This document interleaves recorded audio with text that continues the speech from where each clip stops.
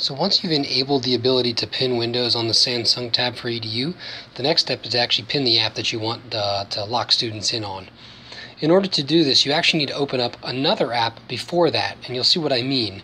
So I want to use this Photo Factory app that I have here from PBS Kids, but before I do that, I'm going to open another app that I have on here, such as Healthy Heroes. So I'm going to tap that app, and then I'm going to hit the back key on my tablet to exit it. So now that I've opened that app and I've exited, and I've already previously opened up the Photo Factory app, what I'm going to do is on my tablet I'm going to tap the recent key, which is there just to the left of the home key. And it's going to show me a list of the apps that I've opened. And here you can see I've got my Healthy Heroes window, but I actually want the Photo Factory one just behind that.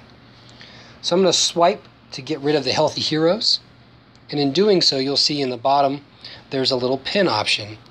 So when I tap on that pin icon right there, that's going to change my screen, and it's going to give me this menu that says that pinning windows is on and that I can go ahead and get started.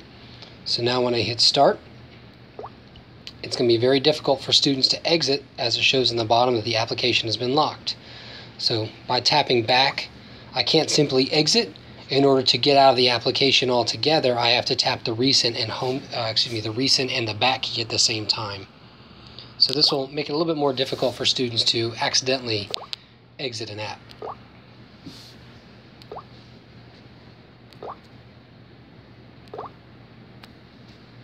There we go. So now you can see it took me a little bit to get there, and then I had to press and hold, and now I'm out of the app, and now I have the ability to exit. So that's just a little bit about how you can pin the app that you want to the screen.